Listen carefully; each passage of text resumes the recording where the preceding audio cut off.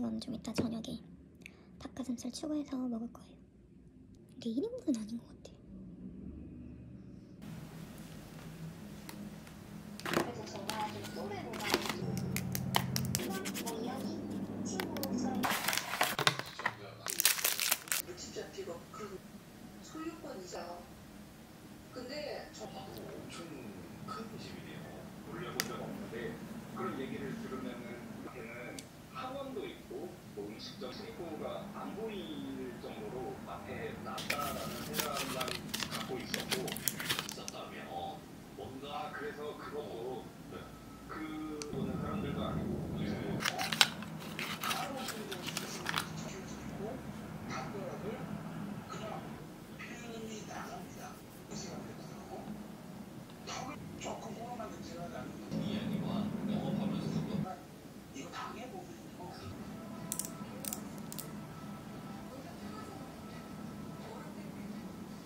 제일 유명한 검색하면 나올 거예요.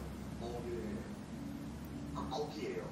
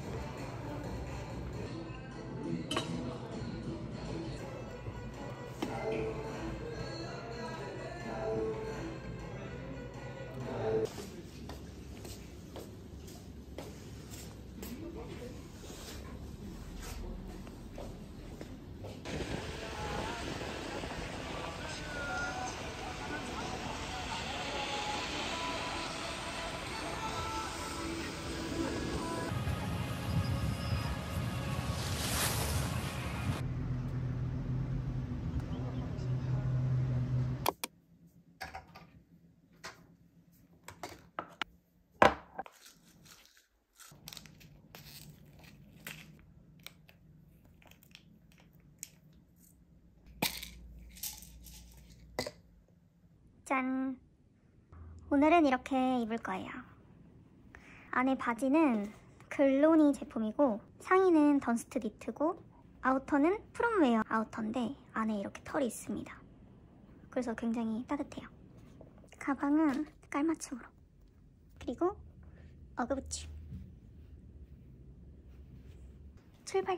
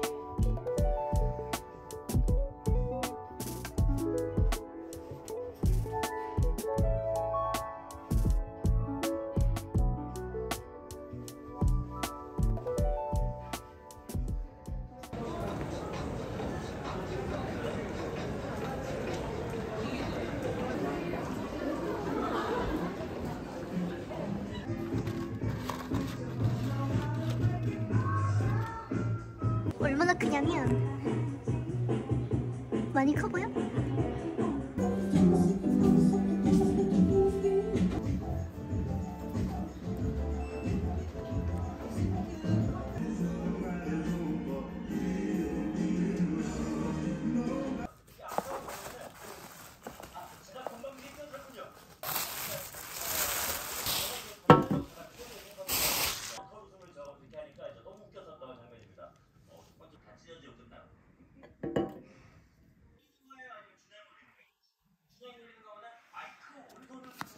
안 그래도 큰 텀블러 찾고 있었는데 써보고 후기 알려드릴게요.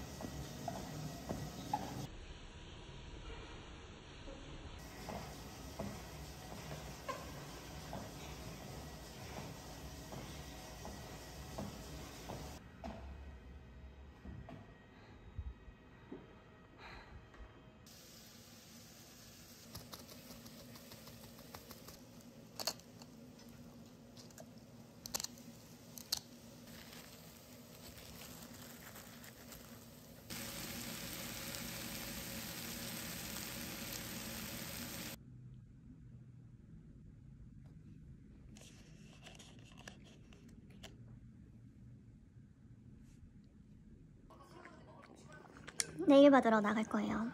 텀블러를 아주 잘 사용하고 있어요. 이게 크게 느껴지시나요? 제가 이 바지를 한 달 전에 산 거를 오늘 뜯었어요. 근데 이 바지가 핏이 진짜 예뻐요. 택배 뜯어볼 게 좀 더 몇 개 있어서 갔다 와서 나머지 옷들이랑 택배 온 것들 언박싱 해볼게요. 네일을 받고 왔거든요. 이번 네일은 자석 네일이에요. 근데 손톱이 너무 짧아가지고 약간 아쉬워요. 너무 귀엽게 됐어.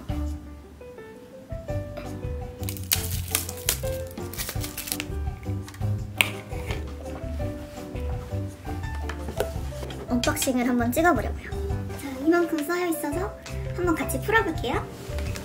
이거는 아멜리 제품이고 이게 파우더예요. 저는 메이크업 포에버 파우더를 쓰는데 그게 깨져가지고 한번 아멜리 제품으로 파우더를 사봤어요. 보라색이 약간 섞인, 발색은 이렇게. 이게 피부에다가 발색하면 노란기를 좀 잡아줄 것 같아서 이 바이올렛 섞인 색감을 사봤어요. 이렇게 볼 때는 잘 안 보여요. 그리고 구성품으로 이렇게 퍼프도 같이 들어있어요. 다음 메이크업 할 때 요거를 한번 써볼게요. 수저젓갈 세트예요. 이거는 까르투아라는 브랜드 거고 제가 이거를 세트로 사려고 했는데 포크는 품절돼가지고 일단은 수저젓갈 세트만 샀어요. 컬러는 화이트로 샀고 이 끝에가 생각보다 두꺼워요. 그래서 무거울 줄 알았거든요. 근데 생각보다 가볍네. 미세하게 숟가락 크기가 일반 숟가락보다 좀 큰 것 같아요. 테이블 매트를 샀는데 아르테펠레라는 브랜드예요. 짠! 진짜 예뻐. 뭐 흘려도 그냥 싹 뜯으면 스며들지도 않고 잘 닦이더라고요. 근데 이 부분이 자수로 돼 있어서 좀 조심해야 될 것 같네. 이게 무게가 팔랑팔랑 날아다닐 것 같이 가볍진 않아서 차리고 움직일 때도 좀 고정력이 있을 것 같아요. 이렇게 세트로 하려고 보냈습니다. 이렇게 먹으면 밥도 맛있을 것 같은데? 이거는 엘레강스 파리 제품이고 소재는 천연 소가죽이에요. 사이즈가 딱 좋을 것 같아요. 가볍게 들기에도. 이렇게 앞에 버클이 있습니다. 버클은 그냥 이렇게 똑딱이로 되어 있어요. 오, 미니 파우치도. 구성품은 미니 파우치, 스트랩, 더스트백까지 들어있습니다. 고리 걸 수 있게.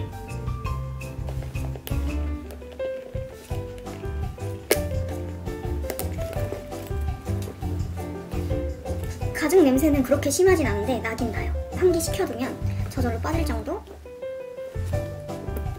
이거는 이렇게 스트랩까지 달려있어서 크로스나 숄더로 매도 좋고, 이거 빼고 이렇게 탑핸들로 들어도 활용도가 가볼 것 같아요. 킬 아이 다이라는 브랜드예요. 이거는 블라우스예요. 색깔은 약간 연분홍색인데 노란기가 조금 섞인 연분홍색? 스카프처럼 할 수 있게 포인트가 있어요. 둘러도 되고 아니면 그냥 풀어도 되고 리본으로 묶어도 되고. 이제 곧 봄이 오니까 이런 컬러감의 블라우스 입고 이제 벚꽃놀이를 간다던가. 단추가 진주로 되어 있어요. 여기 뒷판인데 뒷판 허리 부분이랑 앞판 허리 부분에 라인이 잡혀 있어요. 이런 라인은 입으면 좀 더 여성스러울 것 같아요. 샵사이다 제품입니다. 이거는 한 달 좀 넘은 것 같은데요? 다크그레이 색상의 오픈숄더거든요. 이게 특이한 게 이런 식으로 주름지게 입어서 팔뚝살 가려주는 디자인이에요. 입고 이 부분을 이렇게 주름을 잡아주면 두께는 조금 얇은 편이에요. 비치죠? 다음 제품도 니트 제품이고 이렇게 색감이 데님 컬러예요. 파란기가 섞여 있어요. 이것도 오픈숄더예요. 어깨선이 싹 보이면서 여리여리한 스타일. 자크는 좀 뻑뻑해요. 이거는 좀 짧은 것 같아요. 크롭까지는 아닌데. 그리고 이 바지는 에스파 윈터님이 착용해서 되게 인기가 많은 제품. 제가 입고 있는 그레이라고 적혀있는데 실제 색상은 그레이보다 약간 브라운과 차코를 섞은 느낌이에요. 핏이 진짜 예뻐요. 이거는 귀여운 코드를. 저렴한 것 치고는 나쁘지 않은데, 다음에 제가 브이로그 찍을 때마다 언박싱 할 거 있으면 한번 자주 보여드리도록 하겠습니다. Summer days they go shorter with every hour, every minute of every day. Couldn't sleep even if I wanted to. Need to cherish every moment.